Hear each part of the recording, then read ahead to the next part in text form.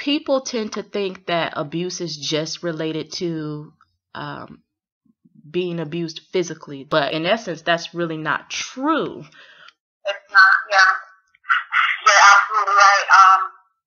Their abuse is not just physical. There's mental abuse. There's verbal abuse. And even witnessing abuse is a form of abuse, because all of these can cause post-traumatic stress disorder, PTSD, even witnessing it. So we also help people like that as well. As a matter of fact, in one of our meetings, we had an individual who came in who was not sexually abused. She was physically abused and verbally abused. And it affected her the same way as it affected someone who was sexually abused. All these things trigger PTSD. So you're absolutely right. Abuse is not just physical. And you said something, I believe you asked, how would I help someone who is unsure, don't realize that who is unsure that they were abused? Is that what you said? Yes. Okay. There have been instances where someone will just have a trigger of, say for instance, let me see, how can I put this? A lot of victims that experience abuse have triggers, flashbacks, right. Maybe something that we said or something that we've done, maybe a smell or something that triggered an experience of abuse. That's how you know a person that is suffering from PTSD.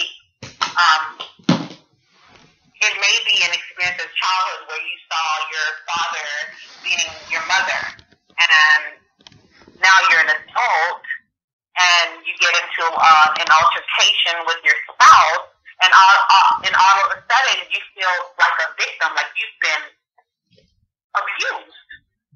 Right. That is called flashbacks. Right. Triggers. Right. There has been instances where a person will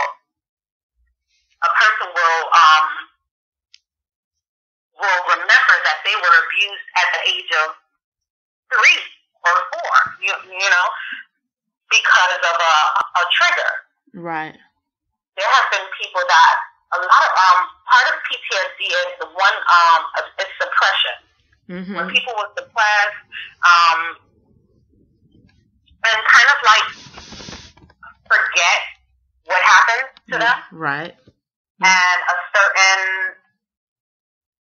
certain things may trigger those memories, and now they're starting to remember what happened to them. That has happened a lot. Mm-hmm. That has happened a lot. So yeah.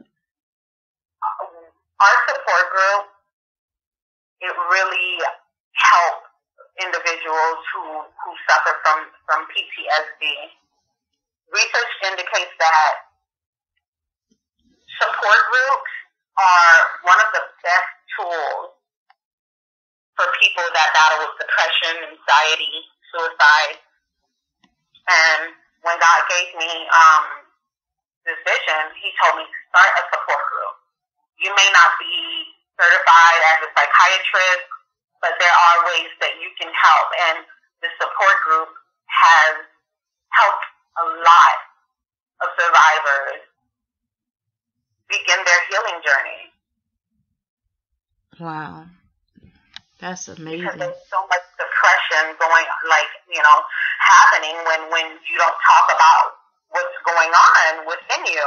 Right. And there have been people that signed up for this group who realized, man, like, this thing has really affected me. It's affected my relationships. It's affected,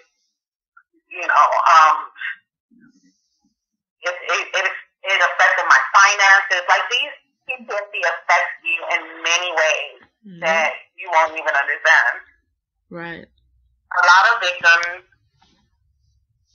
they go from relationship to relationship. They can't keep a job. You know, because there's so much psychological damage there. And if you don't begin the healing process now, then it will completely destroy you. Right. And I want to be a beacon of hope to people, to tell you, no, you don't have to allow your experience to dictate your life, to ruin your life. Like, you can overcome this. And for people who can't afford a therapist, who can't afford a psychiatrist, I'm here to tell you that healing is free. Right. Like the Word of God says, healing is the children's bread. The Word of God says that a broken spirit and a contrite heart, God will not refuse. Like, there is healing. There is healing in Jesus Christ. Like, healing is absolutely free. And I am a living testimony of that. Once you can control the way you think, once you can control that, then you can control anything in your life. Wow.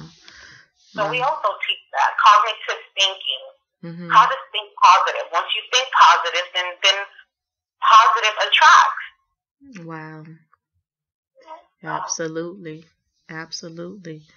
Wow, that is such an amazing it's such an amazing work to do, to be involved in. It's so multi-leveled. I mean, it's a lot of work. And how do you protect yourself spiritually? Because doing this type of work, in the nonprofit sector of any kind, you're dealing with people that are hurting, you know, from various reasons. And how do you protect yourself spiritually and emotionally? You know, because at the end of the day, it's like, you know, it's like you go into work with you have to have, and I'm sure your armor is, you know, the Word of God and your faith. But can you just even share, you know, what you do for your own mental and emotional protection for other people that may be endeavoring to go into the nonprofit sector, or even this particular part of the nonprofit sector, helping people that have been abused? What do you do to protect yourself? How do you endure? Oh, wow, that's a good question. But you pretty much answered it. Like you said, the Word of God. The Word of God is my armor. That is something that I stand on, because, like you said, you're pretty much going in the battlefield. You're dealing with so much brokenness, so much hurt, and you're pretty much invading Satan's territory, because he wants to see people down. Because this whole thing is a silent epidemic. This is a big fight. And to try to get people to open up and share their story, it's a battle. Because Satan uses this as, you know, as a tool to destroy people silently. People are suffering silently. And what I do is I just stay grounded on the Word of God, fasting, praying. And another thing is I practice cognitive thinking, you know, thinking positive, feeding myself positivity, even when things are not going right, even when things, you know, even when there's warfare. Like, I just stay grounded on the Word of God and feed my spirit. Wow. You know, the Word of God. Wow. That's pretty much, I really don't, that's the most powerful tool. Right. So do you have to pray before you go into, like, you start your morning? Do you have to get up and do you have any particular regimen that you follow? that you say, okay, before I start this workshop today, I'm going to do X, Y, and Z? Or, is there a regimen that you follow to keep your mind stimulated and thinking positive? And I know you said you practice cognitive thinking, but what's your regimen that you follow to go into the battlefield? I mean, one thing that I do is, before I do anything that is pertaining to Fortress of Hope, I fast. Oh, okay. I fast. I deny myself of any earthly pleasure, and I feed myself with the knowledge of Christ, the knowledge of God, and I just allow God to inhabit, to just consume every part of me, because I want to be led by His Holy Spirit, because I cannot heal people on my own, right? But only through the power of God. Mm-hmm. So what my regimen is, before I step foot on any stage, any platform, even doing this interview, is that I deny myself and I fast and just allow the Holy Spirit to just have His way, because I know on my own, like, I'm a mess. Like, I can't even, when I get nervous, I stutter, I'm a mess without Him, without His Holy Spirit. So what I always do is I fast before any event, before my workshop, before my support group meeting. I fast and allow the Holy Spirit to take over and consume me, so that I can be an effective tool to minister to those who are hurting. Wow, that is amazing. And as far as coming out of the situation and now being able to move forward with life, and you've forgiven the person that victimized you, and how do you deal with family members that you say swept it under the rug? I noticed that in situations where something, as they say, everything done in the dark eventually comes to light. So when this thing comes to light, and I'm asking you to share this with others, because people will want to know, well, I want healing, but why should I forgive? And how do I continue to talk to so-and-so when, her husband or my brother-in-law did this to my child? Or how do I forgive and go on with life and still be a part of this family? How do you do that? How do you now interact with people that swept it under the rug, who essentially, it's like either may have made you feel like you don't believe me, or made you feel unloved because they didn't bring it to light and stand up for you? How do you deal with that? And what do you recommend to others? Wow, that's a good one. That's a very good one. Wow. Well, the first thing I would say is that forgiveness is not for them, it's for you. And the first step to healing is forgiveness. One can't do one without the other. And forgiving, like, I had to come to a point where I forgave my family, because they all contributed. They enabled this, and I was very angry with my family at one point of time. Like, I wanted to run away from them and just isolate myself from them, because they enabled this behavior. And I had to come to a point where I forgave them. Now, if it's an instance where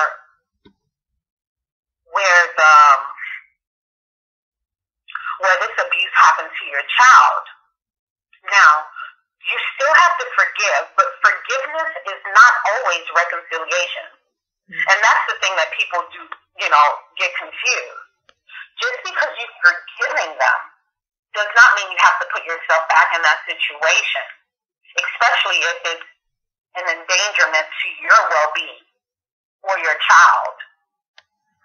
So it is important to know that. You can forgive, but forgiveness is not always reconciliation, but it is imperative that you forgive if you want to begin the healing journey.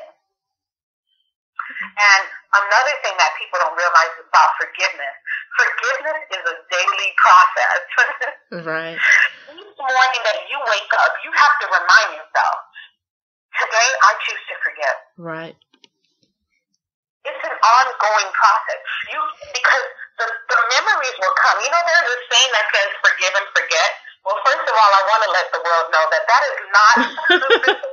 That's not true. Quite true. That is not a scripture. That is not biblical.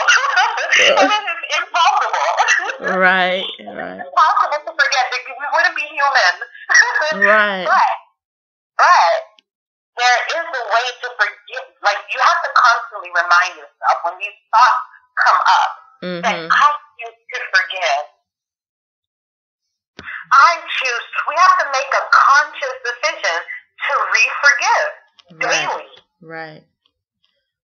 Because the Word of God says that we must cast down every imagination, every vain thought that exalts itself against the knowledge of God. And we know that God is big on forgiving. He didn't say that you're going to forget about what happened to you. He just wants us to make a conscious decision that I choose to forgive. Right. Because not only is it good for me, but it brings peace. Right. Peace within the family, peace within, it brings peace. So, if you are a parent and this thing happened to your child,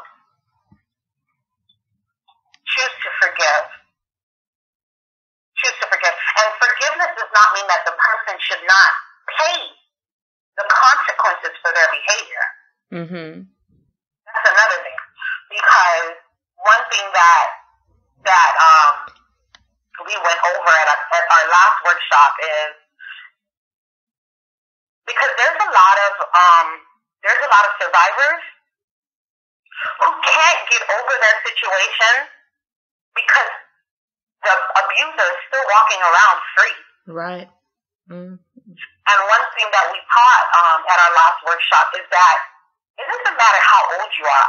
It doesn't matter if it's been 30 years or 50 years since you're abused. If that perpetrator is still walking around, then you can still report them.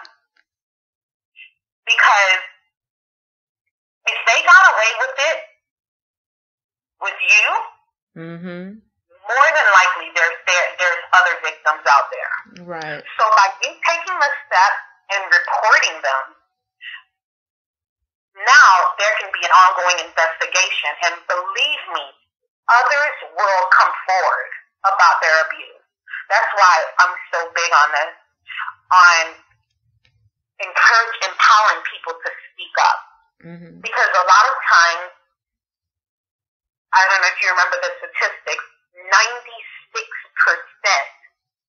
of abuse happen within family. Right. Wow. So a lot of times,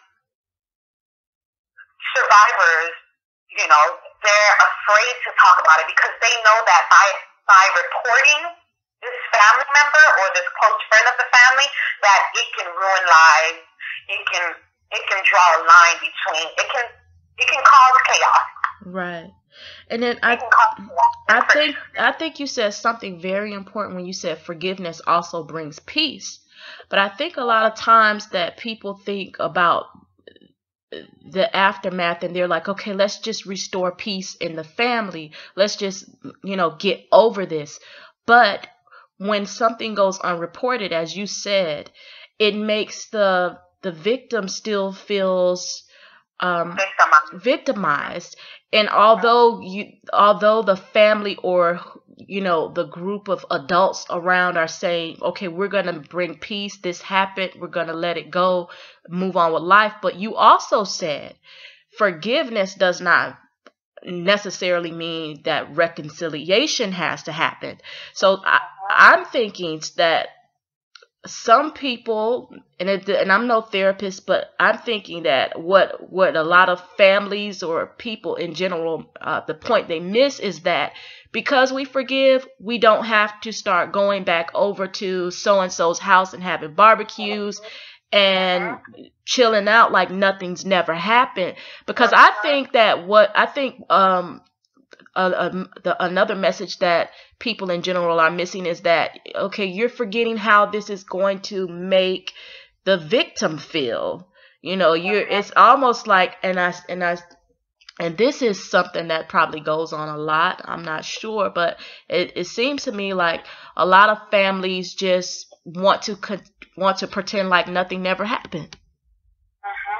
And then it hurt. And then although there's forgiveness there, but it's still damaging to the victim, because the victim, it's almost like a wife going back to her husband after he beats her and continues to verbally abuse her, and she continues to go back to him and forgives him.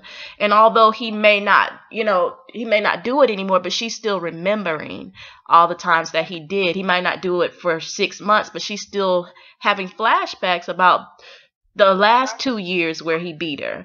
So what, as far as forgiveness not meaning reconciliation, can you send a message to maybe families or people who are forcing the victim to still participate in family activities, or encouraging the victim to still, befriend the people that have victimized them?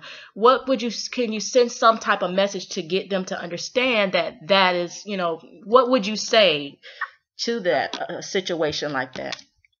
Yeah. Well, one thing I would say is that when you do that, the sign that you're sending out is letting the victim know that you're making them feel worthless. You're making them feel like protecting the abuser is more important. Protecting the abuser and the reputation of the family is more important than their well-being. And what that does is re-victimize them. Wow. And it makes them feel worthless. It makes them feel unloved. And that's what you're doing when you do that. Wow. And not only that, is you're condoning that behavior. Wow. You're abiding to their code of silence. To continue to perpetuate that behavior. So you're doing more damage. You're doing just as much as damage as the abuser. You know how they say, when there's a murder case, how they say that you're what is that word? When you contribute to the crime. Oh yes. That is what you're doing. That is what you're doing. Wow. So if you love that person, and even if you love, let me tell you why this is such a hard topic, because a lot of times it draws, you have to pick sides. Wow. And a lot of times, it causes division within family. Yeah. Especially when it's a situation of incest. It causes division. And can you imagine what that victim is feeling? Because now you feel guilty. Not only does the victim feel guilty for telling, because now they're guilty for breaking relationship. Wow. Yeah. So now they carry all this guilt and shame, and some victims feel like, man, I wish I never told, because now mommy wouldn't divorce daddy, or uncle wouldn't, get kicked out of the house, or, it's a lot of these situations, it causes a division within families. So now, in cases where it's swept under the rug, now not only does the victim regret telling about the situation, but now they're carrying guilt, shame, and chances are they may never open up about the situation again. Wow. And I'm going to use my experience as an example. For instance, as I told you, when I reported my abuse, it was swept under the rug, and as a result, abuse continued. And because no one did anything the first time, when he continued to abuse me, I didn't tell. Right. I kept silent. Right. Because I knew that it was my word against his, and if they didn't believe me the first time, they won't believe me this time. Yeah. So he continued to molest me. Right. Over and over again. Until I got tired of it, and I told again. And this time, they moved me out of the house. Wow. And mind you, now they moved me out of the house thinking that would stop him, but guess who helped us move furniture to the new house? Wow. He was. Wow. And he continued to come over there and do the same thing over and over again. Wow. So now I told you that he's still molesting me, and you allowed him to help us move to our new house because he was the only, and it continued. Right. So the message that I'm conveying is, you have to report this abuse, or it's not going to stop, and chances are the cycle will continue. So in order to break the cycle of abuse, you have to report it. You have to put a stop to it. We can't continue to condone this behavior. That's accessory to a crime. That is true. That's true. That's true. That's true. And I'm thank you so much for answering that question, because I think a lot of families in general and friends, because I mean, although it happens more within families, but it does happen sometimes by a friend of the family. But I think sometimes people forget that, the family structure and the happiness and the general environment, feeling among the family environment is important, but so is the victim. And actually the victim is even more important, because that's the person that's been harmed. And I think that a lot of times people or families in general just don't realize that you have to put more support to where the pain is at, and the pain is the major pain is coming from the victim. The family might fall apart, but you have to support the victims as well. And not only to support the victim, but to break the cycle. To break the cycle, because something is to get away with it with one, then chances are he's going to do it, or he or she is going to do it to somebody else within the family. Right. And then that person, that other person is not going to open up about it because they witnessed the previous victim, be ignored. So to break the cycle, it's also important to break the cycle of abuse. Exactly. Wow. And that is just so, it's such a touchy subject. It is such a touchy subject. And it's just like, it really, it's such a touchy subject, but it has to be talked about, because you're right, the cycle has to be broken.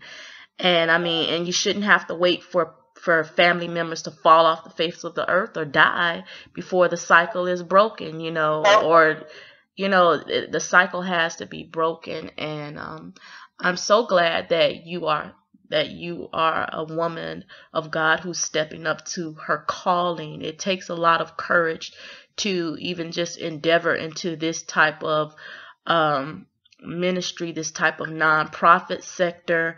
I mean, again, it is, I don't even like to say touchy, but it's a subject matter. It's a real life situation that's going on, and a lot of people just don't want to talk about it, and you still, you still have people, even outsiders, when they have an opportunity to do something about it, they feel kind of like, oh, it's not my business. I don't want to get involved with that, or let me not get involved. So I know there are people out there that may have the opportunity to help, but because of the type of subject it is, they withdraw, and they feel like it's not my family. Doesn't have anything to do with me.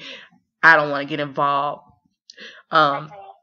Even with the domestic violence, I've noticed that with domestic violence, you have people that are outsiders that just say, I won't get between a man and his wife, or I don't want to get in somebody else's business. But I think we all have a greater responsibility to make it our business, to care, to care a little bit more about other people and the safety, because as you said, did you call it PTS or PST, post-traumatic?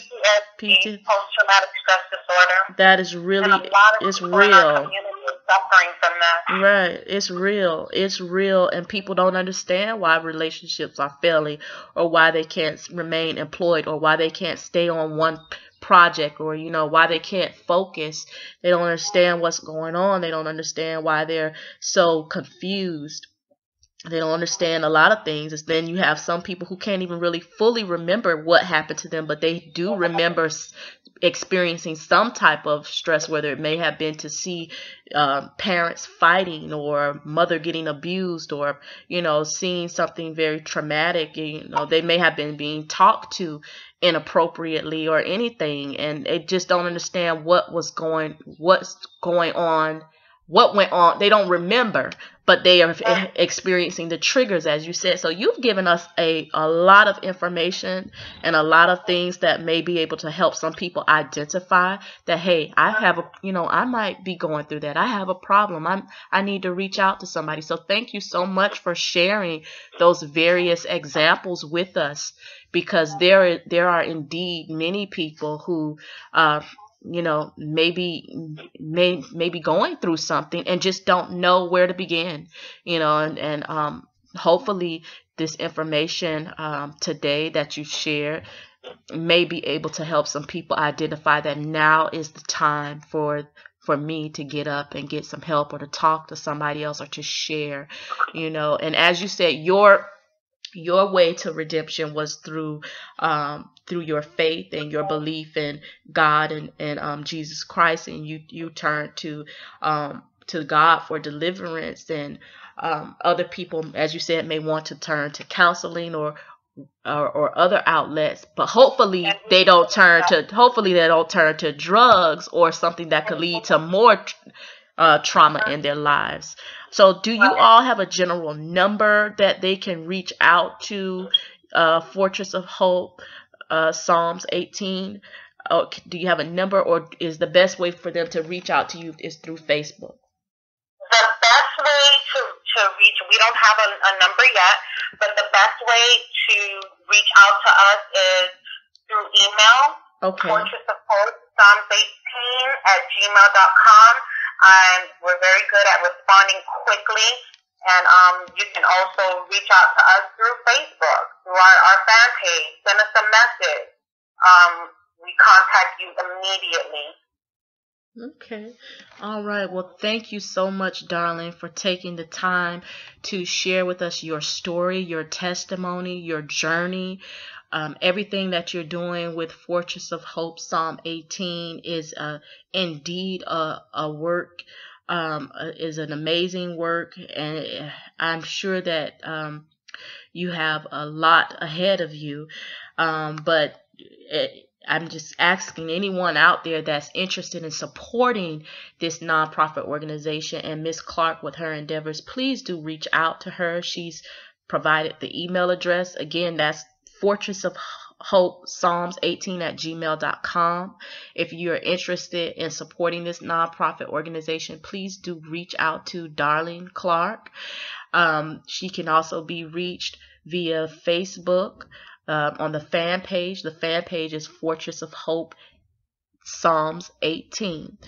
So if you are unable to reach Miss Clark by any one of those means, you can also just shoot Enjoy Life Magazine an email at info@enjoylifemagazine.com, and we will certainly forward it to her. But I'm quite sure, she said they answer very quickly to their email. So reach out to her if you want to support it, you want to make a donation, you want to support the cause, if you want to become a sponsor of any of the workshops or events that she's going to be hosting in the upcoming year. Please reach out to her, because this is a movement that definitely does require support. If you're if you're in the medical field, a therapist or anything, reach out to Miss Clark, because I'm sure that she is going to be happy to receive the support from the community of Miami. And that's correct, right? You are based in Miami, Florida. Yes.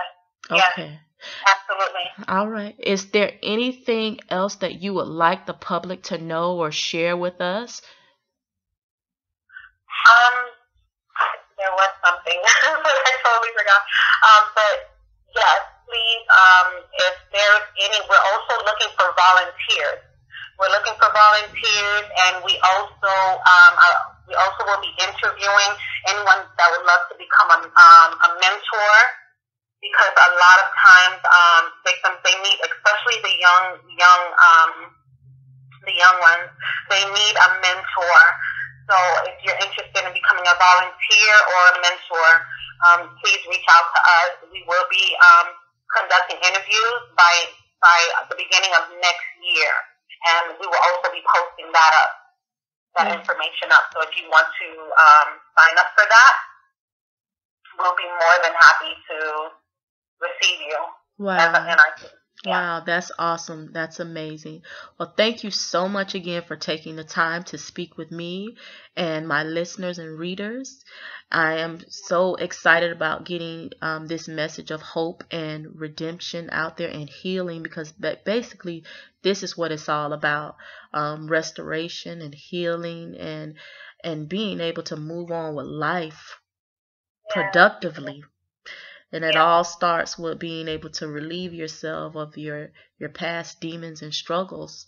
And I'm just so glad that, again, I just want to thank you for just stepping up to your calling, because every time somebody steps up to their calling and they use their time, talent, and treasure in a positive way, it just helps us to build a better day, a better tomorrow, a better future, not only for ourselves, but for our communities at large. So thank you. Oh, thank you. Thank you for having me and allowing me to share my story and what this organization is all about. And I'm praying that we'll be able to be a blessing to many, many. And I hope that this raises an awareness, and that it will motivate our community, our society, to be proactive when it comes to fighting the cause against sexual child abuse and physical abuse. Wow. Well, you're quite welcome, and you definitely have Enjoy Life Magazine as a support, as a media outlet, and so we're here to support as well. So you're quite welcome. So everybody, again, this has been Darlene Clark from Fortress of Hope, Psalms 18. Thank you all for tuning in today, and until next time, you know what to do. Live, love, laugh, and enjoy life.